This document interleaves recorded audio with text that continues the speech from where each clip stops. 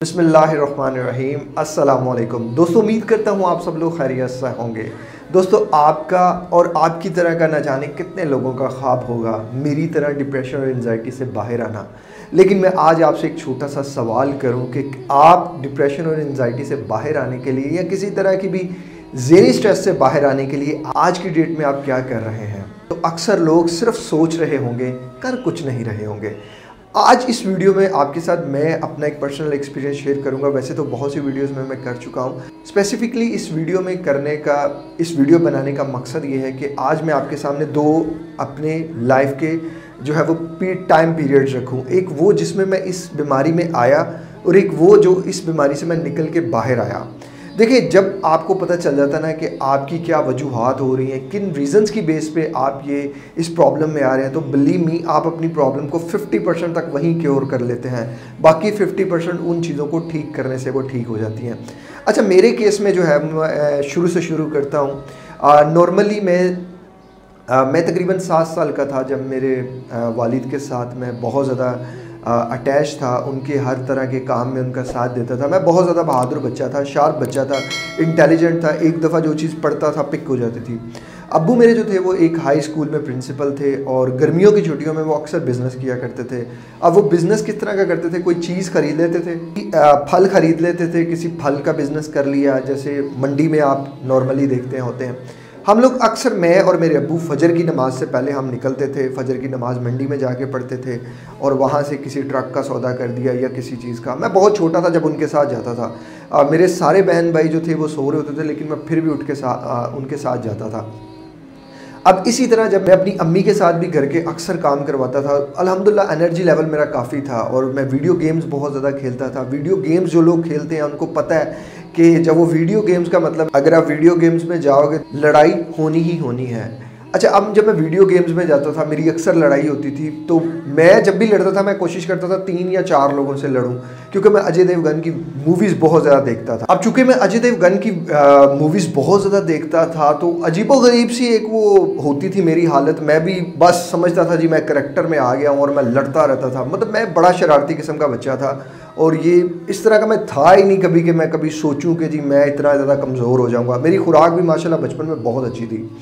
अब चूँकि जैसे जैसे वक्त गुजरा और कुछ महीने बाद जब मेरी बहन का इंतकाल हुआ, फिर उसके कुछ डेट बाद मेरे अब्बू का इंतकाल हुआ, अब लोगों का बिहेवियर बहुत ज़्यादा बदल गया। जो इर्द गिर्द के लोग थे, रिश्तेदार थे, जो पहले बहुत ज़्यादा सपोर्टिव थे, अब वो लोग दूर होना शुरू हो गए।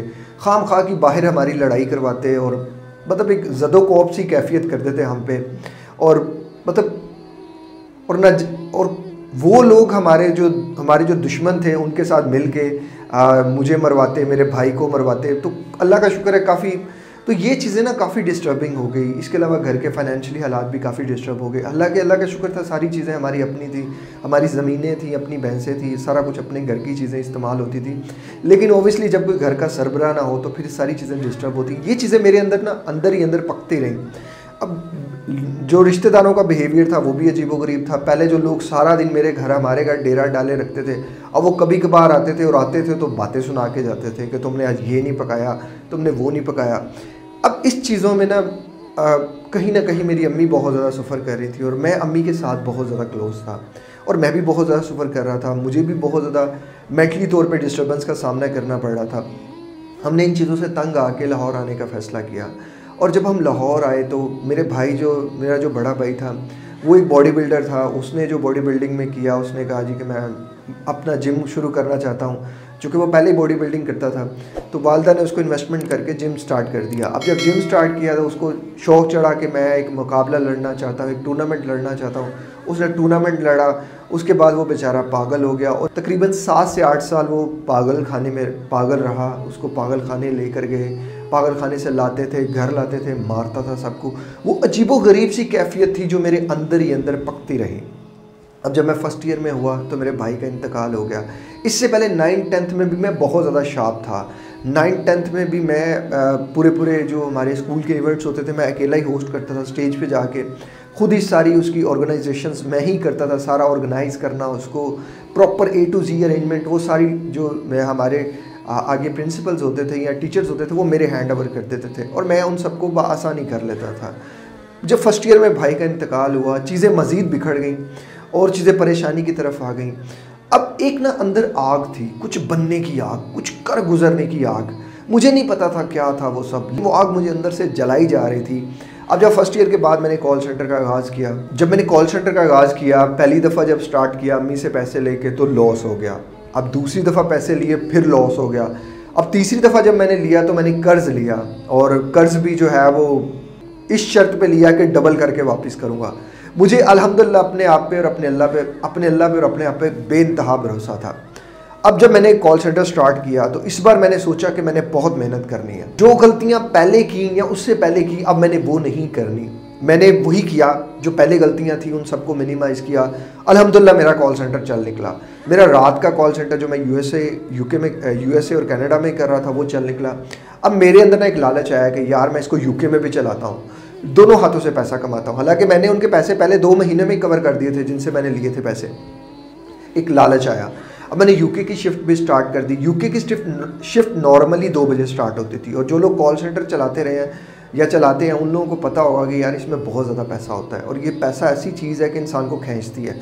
और मैंने चूँकि बचपन में देखा था लोगों के बिहेवियर्स को बदलते हुए पैसे की खातिर, तो मैंने ज़िद बांध ली थी जी पैसा कमाना और बेपनाह पैसा कमाना है। अब मेरा ज़हन इतना ही था कि सिर्फ पैसा कमाना है। अब मेरा ज़हन इतना ही था कि मैंने सिर्फ पैसा कमाना है, और मैं इसी दौड़ में लग गया। मैं इसी सब के पीछे भागना शुरू कर दिया। अब रातें जागने के लिए, आपको 18 घंटे काम करने के लिए ऑब्वियसली आपको कोई ना कोई जो है वो निकोटीन या सिगरेट या इस तरह की चीज़ों का इस्तेमाल तो करना पड़ता है। क्योंकि मैं तो सिगरेट नहीं पीता था, 12-12, 15-15 कप या कभी 16-17, इससे भी ऊपर चला जाता था। कभी कभी तो कॉफ़ी पीता, चाय पीता, ख़ुद को जगाता रहता। अब ये कैफियत मेरी 1.5 से 2 साल चली। पैसा तो नो डाउट बहुत कमाया। अब उसके बाद मैं डिप्रेशन, एंजाइटी, स्वेर किस्म में आ गया।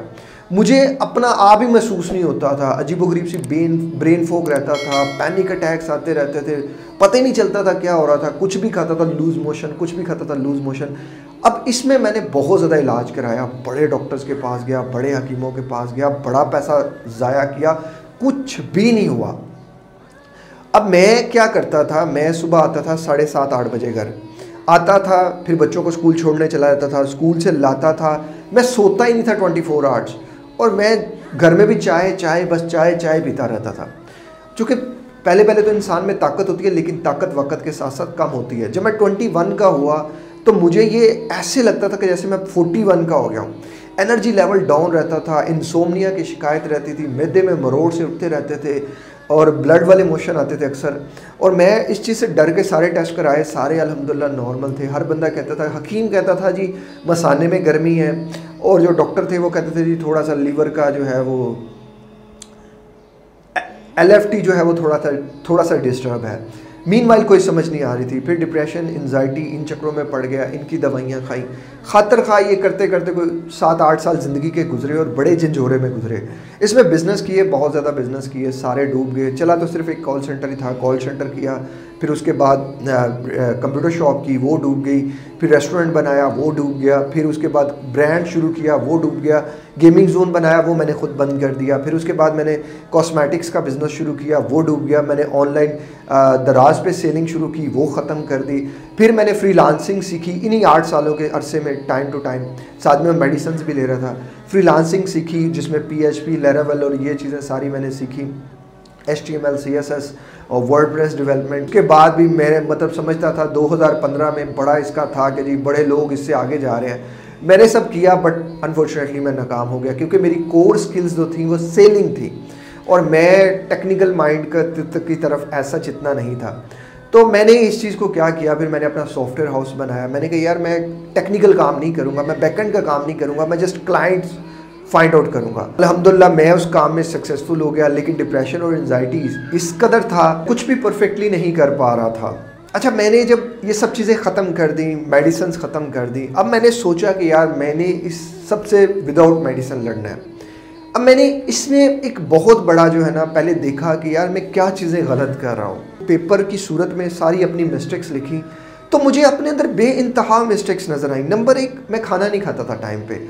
नंबर 2, मेरी सोने की कोई रूटीन नहीं थी। नंबर 3, मैं घर में बैठा रहता था खाम खा और दूसरों को कहता था यार तुम मेरा कारोबार चलाओ, बस मैं 10 मिनट के लिए जाता था, अपडेट लेके आ जाता था। कारोबार ऐसे तो चलते ही नहीं थे। इसके अलावा मेरी कोई अल्लाह के साथ कोई राब्ता नहीं था। मैं कोई नमाज वगैरह तो बिल्कुल ही दूर छोड़ गया था और ना कभी अल्लाह से दुआ करता था। बस रोता रहता था और हज़ारों कतार रोता रहता था। पता नहीं था क्यों रोता रहता हूँ, बस रोता रहता था। फिर मैंने जब ये चीज़ें मुझे फिगर आउट हो गई कि यार ये मेरी मिस्टेक्स हैं, मैंने उन मिस्टेक्स पे काम करना शुरू किया। मैंने अपने माइंड को एजुकेट करना शुरू किया। देखिए ये प्रॉब्लम ऐसी है कि जब आप अपने माइंड को एजुकेट करते हैं ना, तो आपकी सारी चीज़ें रिजॉल्व होना शुरू हो जाती हैं। पहले मैंने फिगर आउट किया यार मुझे प्रॉब्लम क्या है, आया मुझे कोई जहनी प्रॉब्लम है या कोई मुझे मैदे की प्रॉब्लम है, मसला क्या चल रहा है। जब मैंने अपने आप से पूछा तो मेरा गट डिस्टर्ब था, मेरा मैदा डिस्टर्ब था, मेरी रूटीन डिस्टर्ब थी। मैंने 1 बाय 1 हर चीज़ पे काम किया, हर चीज़ को 1 बाय 1 अपने परसेंटेज के अकॉर्डिंग कोशिश की कि मैं रेगुलरली बेसिस पे थोड़ा थोड़ा जो है जितना भी हो सके मैं करूं। मैंने स्टडी करना शुरू की तो मैंने NLP के बारे में पढ़ा, डिफरेंट तरह की माइंड की रिसर्च के बारे में पढ़ा कि यार ये सब क्यों हो रहा है। अब ये चीज़ें करते करते मुझे तकरीबन 3 साल लग गए और इन 3 सालों में मुझे अच्छी तरह याद है मैं कई बार हारा, कई बार टूटा, कई बार फैसला किया कि नहीं मैं नहीं निकल सकता। खाम खा की कोशिशें हैं, मैं खाम खा परेशान हो रहा हूँ। लेकिन मेरी एक अच्छी चीज़ थी कि मैंने अपने 5-6 घंटे रेगुलरली बेसिस पे रिसर्च के लिए रखे हुए थे कि मैं रोज़ाना डॉट्स कनेक्ट करता रहता था और अल्हम्दुलिल्लाह हाथ पांव मारता रहता था। एक ना एक दिन मैं इस चीज़ से बाहर निकल के आ गया। यार एक बंदा वो जो स्टेज पे जाके बेधड़क बोल रहा है और लोगों के सामने होस्ट कर रहा है, जो RJ भी रहा है, जो सारी चीज़ें कर रहा है, और एक वक्त वो आ गया जो घर में बैठा है और दुकान पे जाते हुए डर रहा है, उसकी लाइफ क्या होगी। लोग कहते हैं जी ये सब बड़ा आसान है। भाई नहीं है आसान, उससे पूछो जो इस हालत से गुजर रहा है, आपके लिए बड़ा आसान होगा। हम लोगों को नॉर्मली इसलिए लोग नहीं समझ पाते, वो सारे समझते हैं कि यार ये क्या बीमारी है, टेस्ट रिपोर्ट्स में कहीं आती नहीं है, कहीं दिमाग की कोई कुछ करा लें, MRI करा लें, कहीं कुछ नहीं आता, तो फिर ये क्या बीमारी है। ये कोई बीमारी नहीं है, खाम खा की बीमारी है। असल में ये बीमारी है ही नहीं, असल में सच में ये बीमारी नहीं है। ये हमारी खुद की जो खुद साख्ता कायम की हुई चीज़ें हैं, लेकिन वही हैं। लेकिन बात वही है कि जिस इंसान के साथ होता है वो बेचारा बड़ा परेशान हो जाता है। उसको कुछ समझ नहीं आती कि उसके साथ ज़िंदगी कर क्या रही है, वो समझ ही नहीं पाता कि क्या हो रहा है उसके साथ। दोस्तों मैंने जो 3 साल का तजर्बा था वो अपनी पूरी वीडियोस में बता दिया। अब आपके पास 2 ऑप्शंस हैं पे अपने रेगुलरली बेसिस पे 2 घंटे 3 घंटे मुख्तस कर दें, इन वीडियोस को देखें, इन पे अमल कर दें, इन पे अमल करें। वीडियोस देखेंगे, मोटिवेट होंगे, थोड़ी देर बाद फिर वैसे ही हो जाएंगे। लेकिन अमल जब तक नहीं करेंगे आप ठीक नहीं होंगे। मिनिमम 3 to 6 मंथ्स अपने आप को दें अपने अंदर इम्प्रूवमेंट्स देखने के लिए। ये ना सोचें कि जी मैं आज ही ठीक हो जाऊंगा। आज ही कोई भी बंदा ठीक नहीं होता। ये 2.5 पेटाबाइट्स की जो हार्ड डिस्क अल्लाह ने स्टोर कर दी है ना, इसके अंदर एक बग भी तलाश करने के लिए ना बड़ा टाइम लग जाता है। बहुत स्ट्रॉन्ग ये हार्ड डिस्क अल्लाह ने हमें नवाजी है। तो आप अपने आप को थोड़ा टाइम दें। दूसरी चीज़ ये कि आप मुझसे प्राइवेट कोचिंग भी ले सकते हैं। प्राइवेट कोचिंग पेड है, वीडियोस फ्री हैं। जो लोग समझते हैं हम नहीं अफोर्ड कर सकते, यार आप अपना टाइम लगाएं। मेरा टाइम क्यों लेना चाह रहे हैं आप। मैं जितने लोगों को फ्री कोच कर सकता था मैं कर रहा हूँ, लेकिन मैं हर किसी को फ्री कोच नहीं कर सकता। यू हैव टू, मतलब समझने की बात है। जब इंसान समझ जाए तो समझ जाए, जो नहीं समझता वो फिर गलत ही समझता है। तो किसी की सोच को थोड़ी आप बदल सकते हैं, क्योंकि आपका मेन मकसद होता है किसी को आपने क्लियर करना कि भाई ये मेरी प्रॉब्लम है, अगर समझ आती है तो ठीक है, अगर नहीं समझ आती तो ठीक है। बहरहाल इस वीडियो को बनाने का मकसद यही था कि यार मैं आपको बता सकूं मुझे कितना अरसा लगा। ये ना सोचें कि मैं एक दिन में निकल के आ गया। मैंने बहुत स्टडी की, बहुत इस चीज़ों के बारे में पढ़ा और अपना बहुत टाइम लगाया, क्योंकि हमारा जो माइंड है वो एजुकेशन चाहता है। ये हो रहा है तो क्यों हो रहा है। हम डॉक्टर के पास जाते हैं, वो ये क्यों नहीं बताता, वो 2 गोलियाँ लिख के दे देता है। वो 2 गोलियाँ जब तक खाते रहते हैं सुकून में रहते हैं। आप अपने माइंड का क्यों क्लियर कर दें कि ये सब हो रहा है तो क्यों हो रहा है और ये इसकी रीजंस क्या है, किस वजह पे हो रहा है। अब ये सारी चीज़ों पे काम करें। मैं गारंटी देता हूँ यार, मैं गारंटी देता हूँ इंशाल्लाह आप भी इन सब से निकल के बाहर आ जाएंगे। कोई बड़ी बात नहीं है, कोई चीज़ें नहीं है, बस रूटीन को सेट करने की देर है, अल्लाह से दोस्ती करने की देर है। मैं चूँकि मुसलमान हूँ, मेरा पहला जो राब्ता है वो अपने अल्लाह के साथ है। जो लोग भी जिस तरह के भी मज़हब से वो फॉलो करते हैं, बिलीव की पावर को आजमाएं। जब आप किसी पे बिलीव करते हैं, वटेवर जो भी उनका रिलीजन है, अपने उस बिलीव को स्ट्रॉन्ग करें। जब उस बिलीव को स्ट्रॉन्ग करेंगे, उनका बिलीव उनको हील करना शुरू कर देगा। लेकिन थोड़ी सी स्टडी इस्लाम के बारे में ज़रूर करें। अल्हम्दुलिल्लाह ये एक प्योरीफाइड दीन है, और इस्लाम में जो चीज़ें हैं, जो लोग भी दूसरे मज़हब से हैं, जब वो इस चीज़ को समझने शुरू करेंगे, देखिए to be honest open mind होकर स्टडी करें, किसी एक बंदे को फॉलो होकर स्टडी ना करें, इसको स्टडी करें। आई होप सो कि आपको आपके सारे कॉन्सेप्ट का, सारी चीज़ों का जवाब यहाँ मिल जाएगा। और जो लोग एक बार दीन इस्लाम से जुड़ जाते हैं, अल्लाह ताला उनकी तमाम की मुश्किलें सारी ख़त्म कर देता है। बिलीव मी, मैं खुद भी इस्लाम से जुड़ा तो मैंने हर चीज़ को ठीक पाया। क्योंकि देखिए एंड पे एक ही बात कहूँगा, जो अल्लाह की मानता और उसके रसूल की मानता रहा, वो इस प्रॉब्लम में कभी आ ही नहीं सकता, कभी नहीं आ सकता। ये बात मैं 110% अपनी जो है ना वो उससे कह रहा हूँ। क्योंकि वो परेशान तो हो सकता है, लेकिन वक्ती तौर पे परेशान रह नहीं सकता। वो सुन्नत नबी में हर चीज़ का इलाज है। कैसे आपने खाना है, कैसे आपने सोना है, कब आपने सोना है, कब आपने उठना है, कब आपने क्या करना है, एवरीथिंग वहाँ है। तो जब आप वहाँ से जुड़ जाएंगे तो फिर हर चीज़ जुड़ जाएगी। और ये मैदे की बीमारी खाम-खा हमने जहन की बीमारी बना ली है। IBS को हमने खाम-खा साइकोलॉजिकल डिसऑर्डर कह दिया है कि जी अब नहीं बचेंगे हम। ऐसा कुछ भी नहीं होता यार, आप अपने स्टमक को ठीक करें। 95% लोगों की बीमारी होती मैदे की बीमारी है, और जब आप मैदे की बीमारी पे काम करते हो, हर चीज़ ठीक हो जाती है। वीडियोस पढ़ी हैं, हर चीज़ के ऊपर वीडियो बनी है।